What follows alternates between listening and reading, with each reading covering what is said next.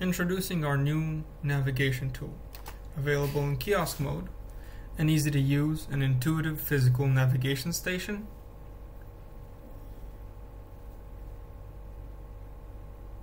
AR mode, combining the virtual world with the physical world into a seamless experience, easy to use for anyone.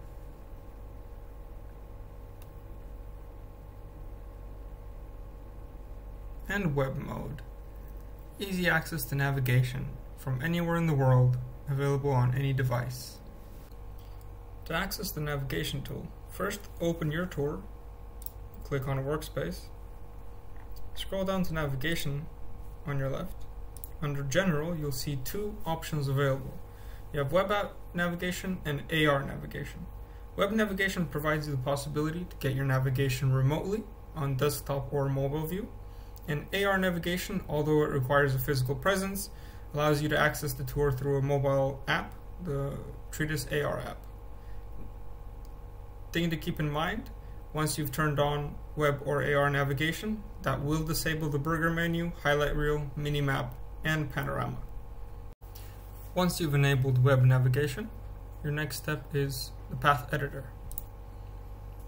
The path editor is a viewer which helps you to model the navigation path to make sure you understand how it's going to be created within the tour. The path editor gives you options to change the viewport settings to see within the workspace what you've placed, and also the preview path tool. Preview path offers you a starting point and a finishing point, which you select from a list of tags that you place, and it lets you preview what path the navigation tool will create. So if we were to do an example here, we have one tag placed. We'll place a second tag. If we go into Digital Twin, go to the tags, and let's say we place a tag here. And click Add, place the tag within the space, make sure you give it a name, and very important to enable navigation and navigation bar. Click Save. Now you go back to the navigation path editor, and once you go into preview path, you can choose your starting point and your finishing point. Once you selected these, the tool will generate a navigation path, as you can see, and it'll generate the path in three modes. One is the shortest mode, which will take the fastest route possible, including any elevators that are placed within the tour. A no elevator mode, which builds the route based on a path that uses no elevators. If you don't like the path that was generated automatically, or you need to correct the path manually, the path editor allows you to do so with the help of sweeps, barriers, and teleports. The system builds the navigation path to your destination using existing sweeps within your tour. You can add your own custom sweeps and connect them to the neighborhood sweeps to build your own path. To create a custom sweep, click the Add button and Custom Sweeps. Choose a location for your custom sweep. Once you've placed your sweep, make sure you connect it to neighboring sweeps to make sure that the system understands where it is placed. Click Save. Now you've added a new custom sweep. You can also disable and or connect the already existing sweeps on your tour if you need to edit the path. You can click on Sweeps, type in the name of your custom sweep, click Edit, and you can see the bin icon here. You can delete any connection with neighboring sweeps. Click Save, and the system will automatically reroute the path. Besides custom sweeps, you also have barriers in order to modify the navigation path. A barrier is a polygon that functions like a wall or a blocking element that can be placed anywhere within the tour. Once you've placed it in the tour, the navigation will reroute automatically in order to avoid the barrier. To add a barrier, just click Add Barrier and select where you'd like to place it. Let's say we'll place it right here. Once you've placed the barrier, you can give it a name, and you can rotate it or scale it how you'd like. Let's say we make it just a little bit bigger and a little bit taller. Within the options here, the barrier, you can also select for the barrier to be a one directional barrier, so it would only allow you to go through it in one direction. As you can see, once I've placed the barrier, the navigation path has rerouted. I placed the custom sweep here, connected it to these two neighbors, and now the navigation path has rerouted in order to avoid the barrier. Teleports exist for elevators specifically. This feature allows you to connect a path between multiple floors as long as you have elevators in the building. In order to add a teleport point, click the add button, click teleport group, give your group a name, and then you click the add teleport point. It's very important to keep in mind to make sure you place the teleport point on a vertical surface. And also, once you've placed the teleport point, make sure you place one on every floor that you want to connect. So let's say we want to go from the first floor to the fourth floor. We need to put one teleport point on the first floor, second floor, third floor, and fourth floor. So we'll click this one here. We'll add name first floor. So now we've added this teleport point. If we go in here, we can add another one, go one floor higher, click it here. We've set a second teleport point, and then we add a name for it. We can add another teleport point just to make sure we get to the floor above. Click it here.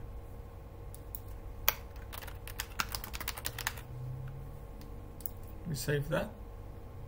Now we have a teleport group connected here.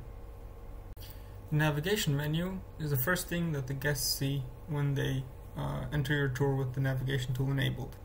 This menu exists mainly to group and classify all the available locations that you've created within the tour, and to make it easier and understandable for the users to search for specific destinations. Now let's go through the tour and add a few more navigation tags, just so we have a few more options within the menu. Let's say we place one here and go tags, add, we'll place it here. Let's give it a name, enable navigation, and save. And just for a bit of extra variety, let's place one here also.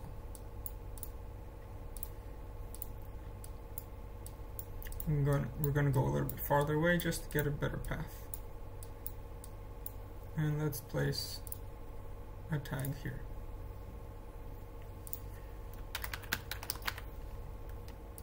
We enable navigation again. Always make sure to have these enabled.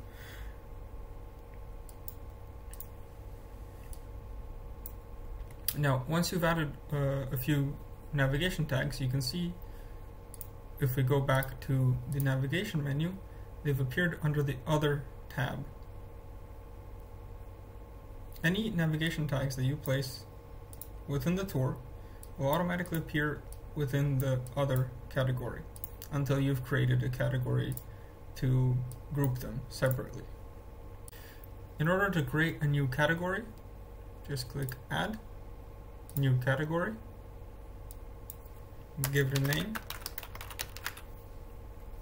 You can choose an icon here to represent your category. You can choose a color, whatever you'd like. And then here you can choose which tags are attached to this category.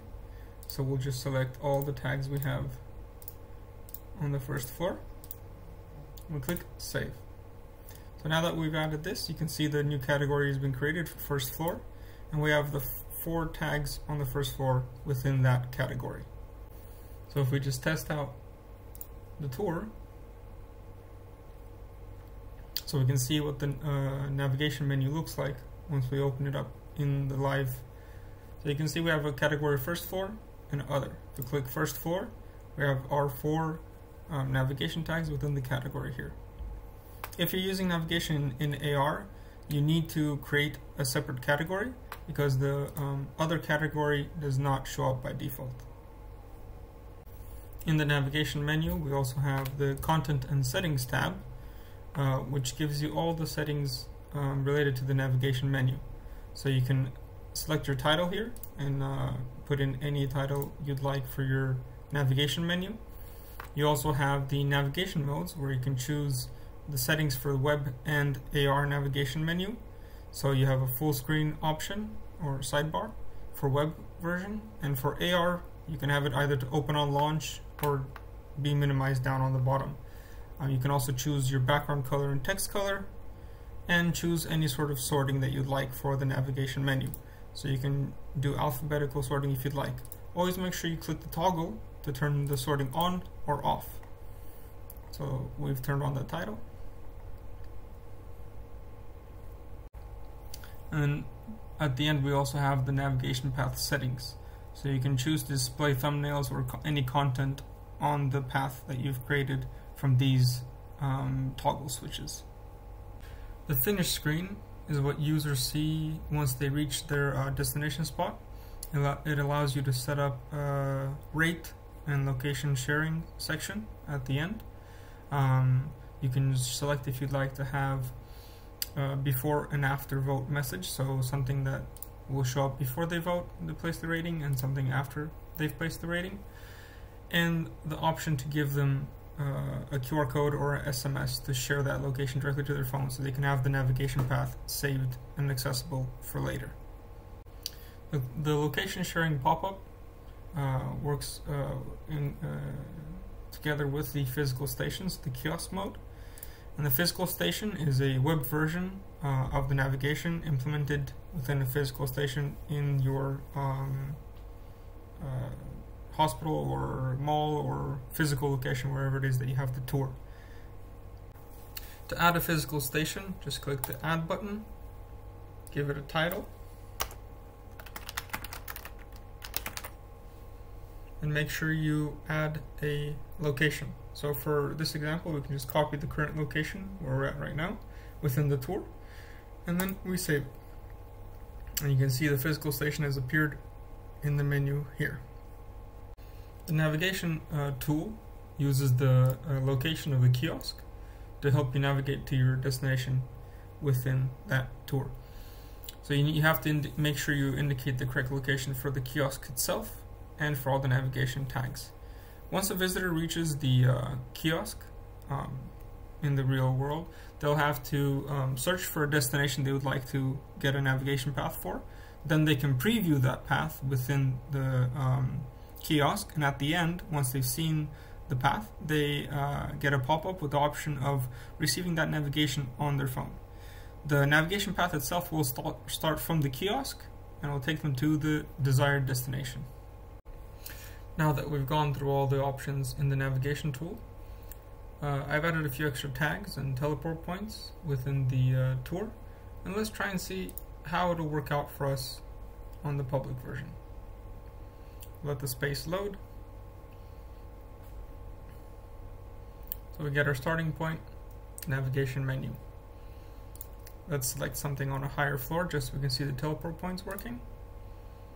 And we click directions. Let's try the shortest way. And let's see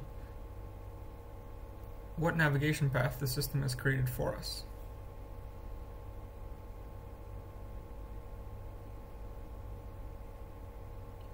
So far, so good.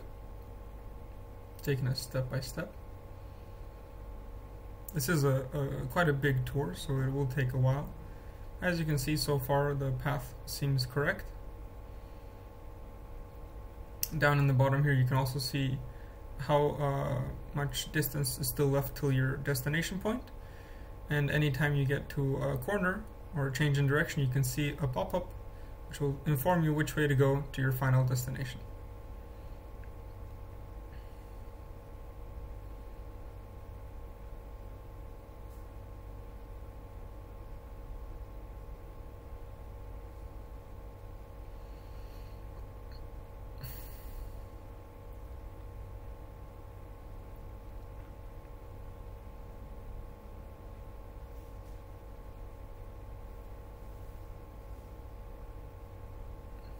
And now we have the animation for the elevators.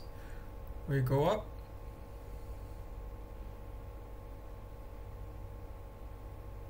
And we have reached our final destination. And you can see we have the message we set for before rating and for after placing your rating.